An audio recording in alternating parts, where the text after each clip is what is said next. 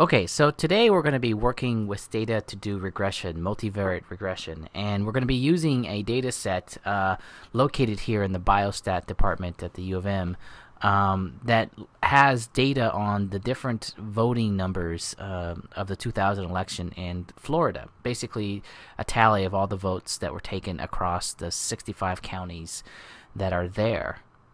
And you can just go to this website and download it. And we've already have this up in our STATA. And if we just look and browse and the data itself, the first column is the name of the county, which there are not 65. And then we have here a dummy variable for identifying Palm Beach County. As you can probably remember from the 2000 election, there's a lot of problematic things with Palm Beach, so we're going to exclude it from our analysis. So we've identified Palm Beach as 1 in this dummy variable so that we can drop it in a second. The next column is the population for the number of people living in that county. And then we have a column for % black, a column for % white, percentage for Hispanic residents. And then we have this %65 just tells us the % of individuals who are over 65 years old, because there's usually a lot of seniors in Florida, so that's a good variable to take into account. And then we have %CO-E, which just is % of college graduates. So, you know, as you can tell, there's a variation in how many people in that county are college graduates. So this Alachua County, if I pronounce that correctly, is 34.6%.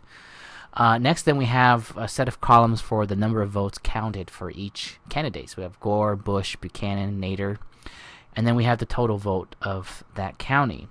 So today we're going to do a regression analysis where the dependent variable is going to be the voting rate of each county.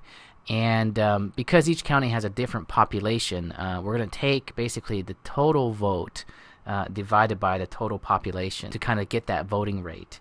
And we're also going to look at, you know, how many what's the voting rate for each candidate. So taking the vote for Gore, for instance, in this county and dividing it by the total vote. So if we look at our notes for today, the first things we are doing is actually getting our dependent variables ready. So we're going to be generating new variables for the voting rate, and we're also going to be generating a variable for % of that voting rate for a particular candidate. And while we're dealing with this kind of early manipulation of the data, we're also going to take the natural log for income. And then the last thing we're going to do in terms of preparing the data is we're going to drop that problematic Palm Beach County. I have my do file up, and you can see this do file on the website with these videos, and if you want to follow along. But the first set of things that I have going on is I'm just going to be labeling these variables after I've loaded it up. So the label variable county, you know, I put the quotation marks name of counties because it's more than one word. So I highlight it and I go ahead and just click on do. And behind me I can see that the STATA echoed back the commands, and I see that the labels have been applied here in my variable view. Next, we're going to go ahead and start with getting rid of that problematic Palm Beach case, and that I'm just using the drop command. Drop if Palm Beach, which is that dummy variable, equals 1. And since all the other counties are equal 0, it's only going to drop that Palm Beach observation. If you want to check to see what happened, you might want to go click on the data browser. And you can see that the number of counties has actually dropped. Number 50 used to be Palm Beach County, and now it's Pasco, and instead of 67 observations of counties, we have 66. So it looks like it dropped the right county. Close that. And the next thing I'm doing is creating my dependent variables. And like I said, the data set already gives me the total votes of each county, but each county has different numbers of people living in that county, so we want to look at a voting rate. This isn't the perfect measure for getting at this question of, you know, how many people voted in a county, because we don't have the number of eligible voters.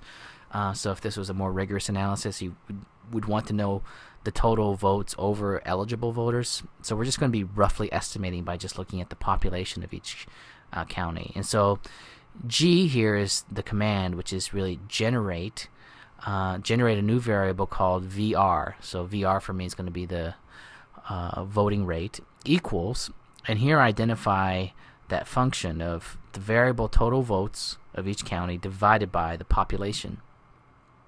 After creating this variable, I'm going to go ahead and label it. So label variable VR, rate of voting. And then I'm going to go through each candidate and generate a new variable for a voting rate. So generate a new variable called Gore P equals, take the variable Gore and divide it by total votes of each county. Label that as the new Gore variable for vote percentage of Gore. Let's do the same thing for Bush. Create a new variable called Bush P equals the variable Bush divided by total votes, and label that. And I do the same thing for Buchanan and Nader. So I'm just going to go ahead and highlight all of that and click on Do. And I can see already on the left side of the variable view I've created these new voting rates and rates of voting, vote percent of Gore, vote percent of Bush, and so forth. So everything is looking good. If I wanted to look at the browser, I could do that and you would see the new variables. But we'll just move on, assuming everything is going all right. I'm going to do a histogram of income because I told you it wasn't equally distributed, and we can just see that if we just highlight it, if we actually run a histogram command. And it's created this separate document, and you can see here that it's not a perfect symmetrical distribution. So we're going to take the natural log just to kind of make this distribution look a little bit better. The problem with not having a normal distribution is that it kind of violates the assumption under which standard error is calculated, because standard error is basically the standard deviation divided by the square root of the number of people in the sample. And if the standard deviation of the sample is a little bit off, then the calculations of standard error are going to be somewhat off as well. So I'm going to close that and take a natural log of that variable, and here I'm just saying generate a new variable called natural log income equals, and here I can just do ln, the computer knows what to do with that, natural log of this variable. So take all the values of income and take the natural log of it and put it in this new variable called natural log income. So highlight it, then I go ahead and label it.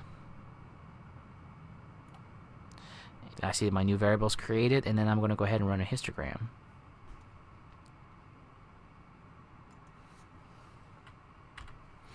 And the distribution looks a little bit better. It's not perfect, but it looks a lot better. We have two tails. The next thing we're going to do is after we've done all the kind of manipulation, we're just going to take a look at the data in terms of doing a scatter plot, and just to make sure that there is kind of a linear relationship between all of the dependent variables and the independent variables. So basically look at the voting rate and look at those different factors that we're thinking about looking at. So basically, how does the percentage of educated individuals and the number of Hispanics or income levels, or and the percentage of people over 65, how do those variables relate to the voting rate? And in the scatter plot, we're just basically going to see if there is some kind of linear relationship that we can kind of maximize with a simple regression. So let's go ahead and look at my do file. That's what we do next, is the scatter plot. And to create a scatter plot, you just type in scatter, and you identify the two variables that you're interested in. So here's our dependent variable, the voting rate, by percent college. Highlight it, and we can kind of see a linear relationship in terms of, as the percentage of people who are college educated gets increased, you can kind of see a gradual increase in the voting rate. So here we have around 10% and around 25% participation in terms of voting, and over here we have close to 39% and around 47% voting. So there is a relationship. There's some outliers here, but generally it's a linear relationship. And you can go ahead, put a line of what that relationship looks like, or approximates that relationship, and that's what I have on my do file here. And to put that line, the command is basically type out the scatter plot command again with the two variables, and then you have these two bars here. And sometimes the one bar in STATA command or STATA syntax means or, but when you have two bars for a graph, it's actually going to tell STATA to put the two graphs together. And so it's basically saying, take the scatter plot graph that we just made and put it together with this linear fit graph, which is basically saying give a linear fit line of the voting rate over the percent of college and put those two graphs together. So highlight that, run it. STATA puts those two commands together. In one we have the scatter plot like we did last time, but now we have that linear line. Now if you're watching this video, maybe you want to try out the different dependent variables. So that might be a good thing to do always, is just to look at the different dependent variables you think you're going to be using in your regression model and plot it against the dependent variable. So the voting rate is always the dependent variable, or even maybe the voting rate for Gore, Bush, or Buchanan, or Nader.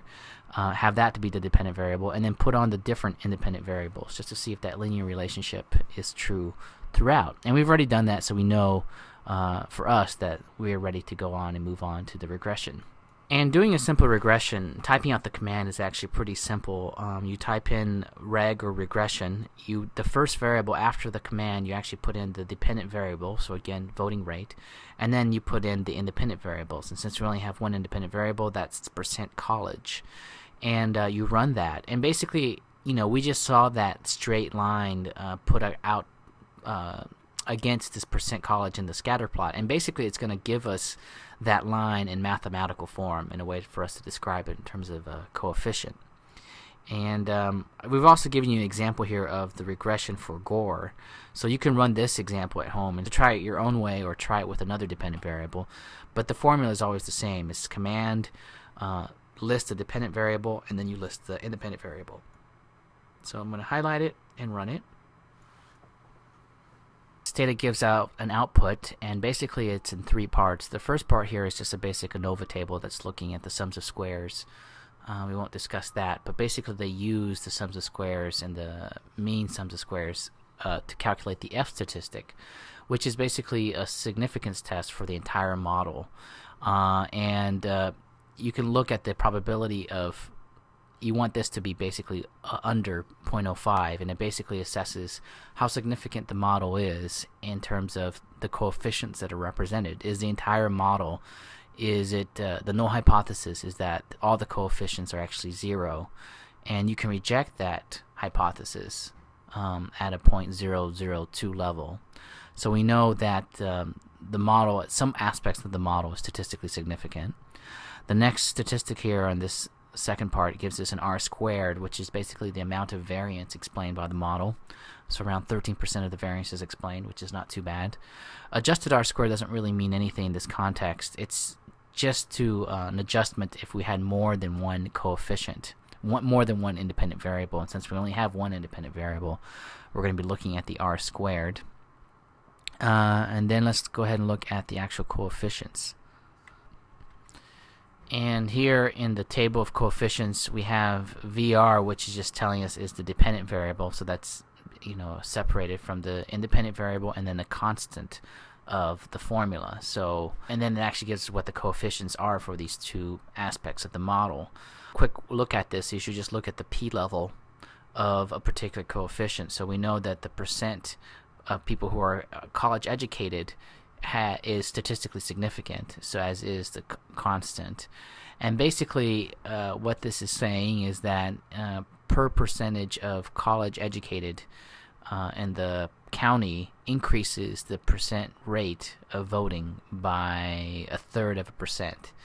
So if we have 10% of people who are college educated in a county, that means roughly around a 3.8% change in the voting rate.